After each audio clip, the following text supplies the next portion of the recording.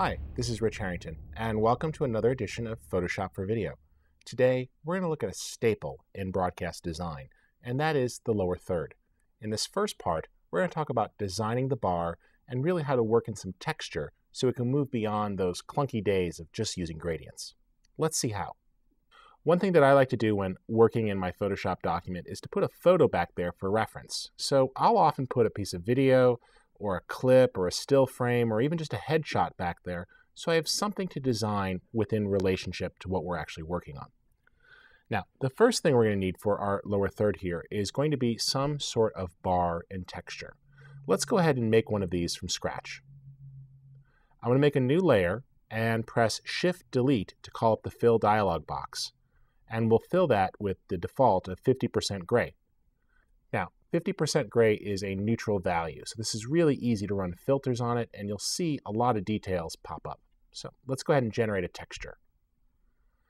There's lots of textures you can make right inside of Photoshop, and you can also combine third-party filters. So for example, I can use something here like Flaming Pear. Let's go ahead and try this Vibrant Patterns one that they have, and this will come up and generate new patterns. Now, Flaming Pear makes a lot of great filters, and what I really like about their filters is that they'll be fully functional for 30 days. So if you visit their website, you actually download a filter and try it out and put it to work and see how it does for you. Now, cool thing here is that we can actually roll the die. So if we click the die here, it'll generate different patterns with each click. And you see that we have a lot of variety. So there's a lot of fun things you could do here with playing.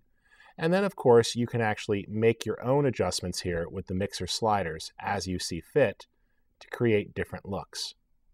You can also go ahead and play with the hues if you want to colorize that, or mix the colors overall and get some interesting looks. When you're satisfied, you'll just click OK, and it'll actually apply that texture for you. So that works out pretty well. Now, to finish this off a little bit, I'm going to soften that because I don't want too much texture in my texture. Remember, it's a background, so it can't be distracting. Go ahead and throw this away because I'm not going to use that layer. And I've got this, and let's just name that bar Texture. And we'll run a filter here. Filter, Blur, Motion Blur, and we'll go ahead and push that left and right a little bit to just get a much softer pattern. And that works out really well. Now, the next thing we're going to do is shorten this so the bar is not quite so tall. We could do this with Free Transform, or we could just delete away the part that we don't want. I'm going to grab the Marquee tool and just lasso around the top part of the bar here that we're not going to use. And we could then press Delete. Now, if you're not seeing it, you want to make sure you have some safe title guides in there. If you make a new default document with the video preset, it's going to put them in automatically, and those will usually show up as guides. But if you don't have them, you can actually take advantage of one of the actions in the video set. Go to your Actions panel and load up the video actions. If they're not available, just click the sub-menu and they'll be at the bottom there. And within that set, you'll actually have one that says Title Safe Overlay. You can click play and let it run. And that'll actually give you a guide. So that works out pretty well. If you want to here, if the text is too big, you could change that pretty simply. Let me just trash that real quick, grab the text tool, and we'll just pick a different font. There we go. And let's run that action again. And it goes ahead and adds a title safe guide for us there, labeling things. So remember, your text is going to fall inside of title safe, so make sure you have enough bar there to hold the text. Next, we're going to go ahead and combine this with a little bit of color. Now, because there's so many reds in this here, we're going to go ahead and actually change that color. Let's just put a solid color layer above that. And I could pick any color I want. I can even sample from the background if I needed to, but that's pretty good there. And we'll set that to color mode. And it will stylize the bar. Now, you notice it's affecting more than the bar. That's easy to fix. Simply choose Layer, Create Clipping Mask. Notice that the layer indents itself, and it only applies to the opaque layers down below. We're going to use this same technique now when we introduce some texture additionally to the bar.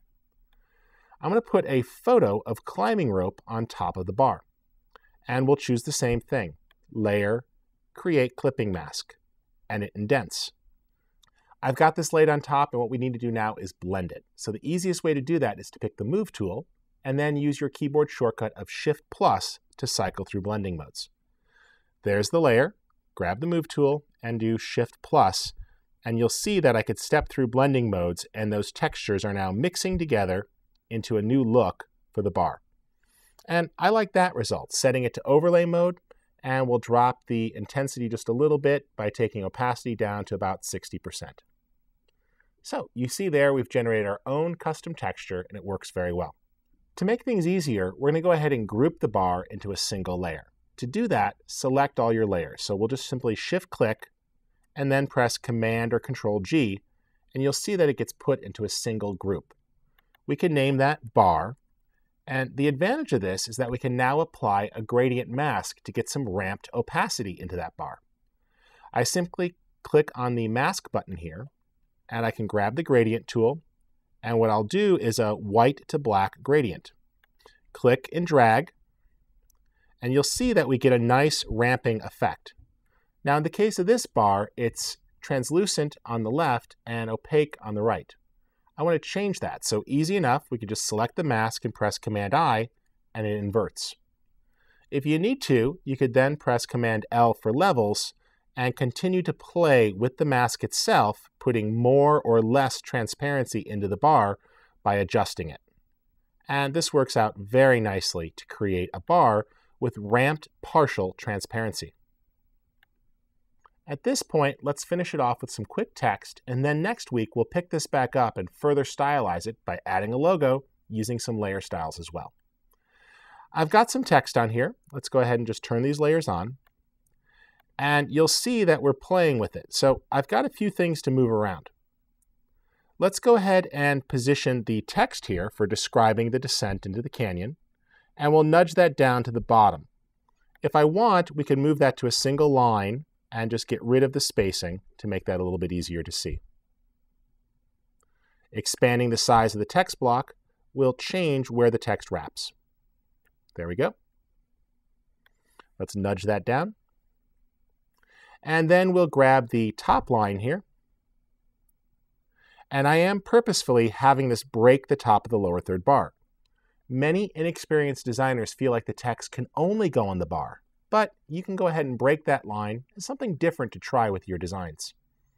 And I'm not going to use this voice of because we'll actually put this over the person while we see them on camera. So we got a good start there, but we definitely want to refine this a bit. Be sure to join us next week where we're going to take this lower third and go a little bit deeper with it to finalize our design. For Photoshop for Video, I'm Rich Harrington. I invite you to check out our resource blog at photoshopforvideo.com, and be sure to post a comment there because we'll be giving away a copy of the Photoshop for Video book later this month. Thanks again.